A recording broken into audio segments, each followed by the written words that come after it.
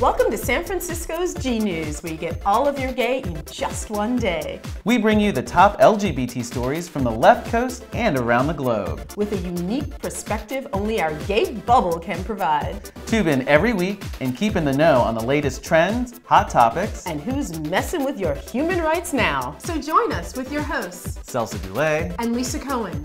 Get all your gay in just one day. From the city by the bay with San Francisco's GNews. This week on GNews. The HRC shames Trump with a creative protest. A new study from UCLA reveals the billions of dollars that states lose by being anti-LGBT. Help LGBT immigrants with a sexy calendar. Plus, our out and about and crush of the week. All this gay coming your way. Right here on GNews. Nothing against the bottoms, but this segment is all about the tops.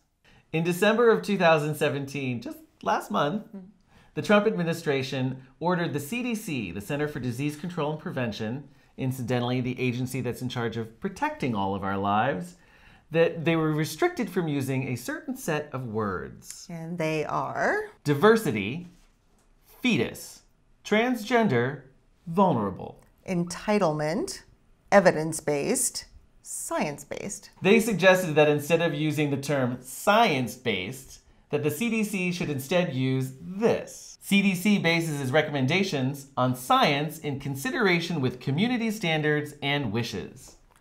The director of the CDC, Barbara Fitzgerald, said in a statement, "Science is and will remain the foundation of our work, and that the CDC remains committed to our public health mission as a science and evidence-based institution." Well, the Human Rights Campaign and artist Robin Bell showed their outrage for this order with a protest titled The Banned Project. They projected the message, "We will not be erased," along with all the banned words, onto Trump's hotel in Washington, D.C.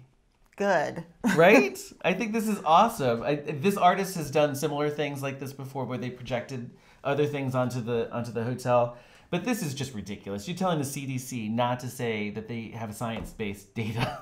And words like fetus or transgender or diversity, what? I don't even know why that they would consider banning those. It's ridiculous. Totally I'm ridiculous. glad that the Human Rights Campaign and the artist Robin Bell did something like this because it's great. And it'll increase awareness for sure. Yes. And we should just, maybe next time, Robin, just Trump is a joke. Trump is an idiot. Just others, he's insane. Small hands. I don't know. Anything that incites him.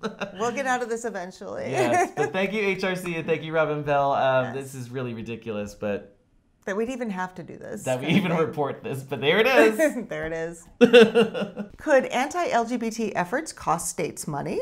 Well, a study out of the Williams Institute from UCLA School of Law says yes. North Carolina could lose as much as $3.76 billion over its anti-LGBT bathroom law. But the study showed that states like Texas are losing millions because of the disparity between LGBT people and others. This disparity leads to depression, binge drinking, drug addiction, and homelessness. If they just lowered the gap of disparity between treatment of people in the LGBT community, they could save $540 million annually. That's true. And $1.6 million of that cost is in Medicaid and shelter expenses alone. And they also have very similar results in Georgia and Florida. It just goes to show that a happy and healthy, inclusive society is beneficial for everyone. Absolutely. Do you buy a calendar every year like we used to do back in the old days?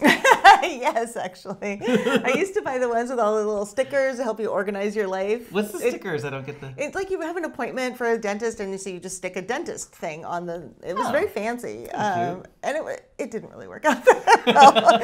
So now, last few years, I've been buying locally produced calendars by our drag queens. Suppository Spelling has one. And the last one I just bought has a bunch of different drag queens, one on each page. These days, the digital era, everyone has some kind of digital scheduling something, right? Whether it's Google or some kind of app. But I really love hanging a calendar on the wall. It's a good reference. Yeah. And if it has pretty pictures. Pretty pictures. It's even better when it's for a good cause. Yes. If you haven't gotten your calendar yet, there is still time. The Mr. International Freedom Calendar is perfect. Not only do you get to look at a Speedo-clad hottie each month, but the proceeds of the calendar support the LGBT Asylum Project. The Asylum Project is a San Francisco-based nonprofit that provides pro bono legal representation for LGBT immigrants who are fleeing persecution and seeking asylum in the U.S. The men featured in the calendar were contestants in the annual Mr. International Freedom Contest. They represent 11 different countries, including San Francisco's own Jethro Paddlinghug. We love Jethro. We love Jethro. He was our Mr. Gay last year. He was. I was on the judge panel for that contest. Oh, yeah. He's so talented. So talented. Oh my gosh, he sings. Dances. He does movies. He produces and directs movies. He's done documentaries. He's just so talented. And he's a sweetheart. That's true. And he's hot. He's so hot. He is really cute, yes. Well, you know, he's my Filipino people. Right. He's like a brother to me. No, he's wonderful. We absolutely love him. I'm glad he's part of that calendar. Yeah. And for the Asylum Project. That's awesome. Since its inception 2 years ago, the Asylum Project has helped 35 immigrants on their journey to freedom. So when you want to get your calendar, just look at the link below and pick one up. You can get it now. Right now. Get it, quick. Hurry, you won't know what day it is. I think they'll figure it out.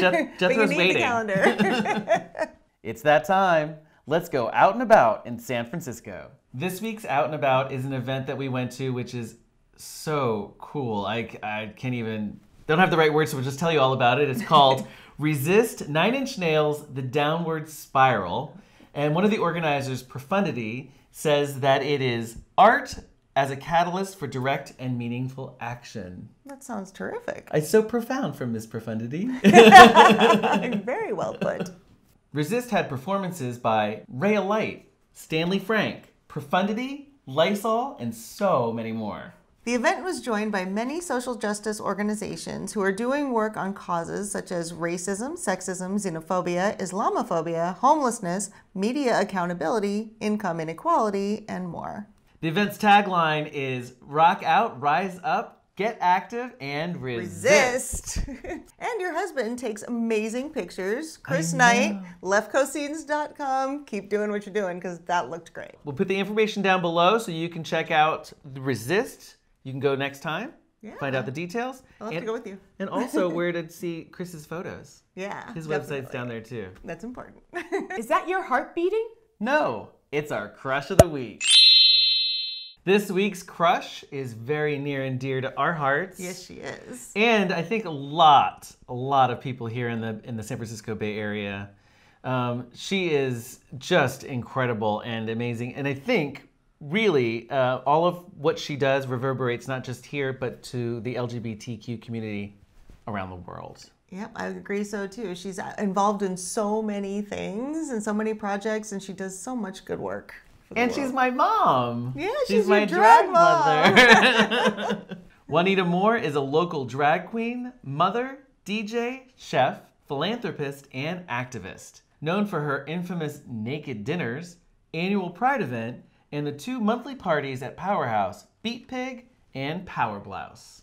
She has another title to add to her resume. Which is? Contributing writer for the Bay Area Reporter. Well, good for her. I know. And she's very active in the mayoral campaign coming up. She's actually true. Endorsed Mark Leno, who you may remember from episode 100. And she actually made a Facebook page, which is the House of Leno, which she's, I think, planning to call City Hall once he gets in. I love that it's a house of anything. Right? You could actually join the House of Leno on Facebook. Could she do any more to win our hearts? I don't know. But because of everything that she does, honestly, she's just fantastic and beautiful and brilliant and powerful and strong and artistic and political. Yes. She is our crush of the week. Just look at her. Well, that's it for this episode of GNews, where you get all your gay in just one day with your hosts, Celso Dulay and Cameron Steele. If you're watching on YouTube, remember, please subscribe. We're trying to get to 1,000 subscriptions. And if you're watching on Facebook, then like and share. Because that way, no one will ever miss an episode. Thanks for watching, everybody. We'll see you next week. Bye. This week on GNews. That startled me so much. Like, what? All right, one more time. Sorry. Action. Sorry. This week on GNews? The HRC shames Trump with a creative... This week on GNews. The HRC shames Trump with a... Okay,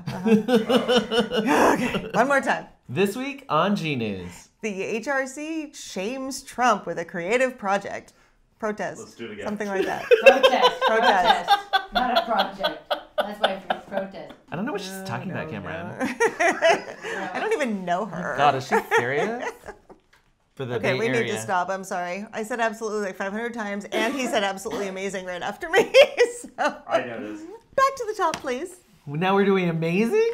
We did absolutely amazing. You can say ab fab, you can say marvelous, you can say fantastic. We said absolutely amazing. Yes, you did. Yeah. No more absolutely, no more amazing. No, absolutely no more amazing. This week's crush is very near and dear to our hearts. Absolutely. Here. Yes, she is. Can I just say that? Yes, yes. She is. Oh wow, you got the clapper. By himself. Learn something. He's learning. I learned. That's Okay. it for the episode.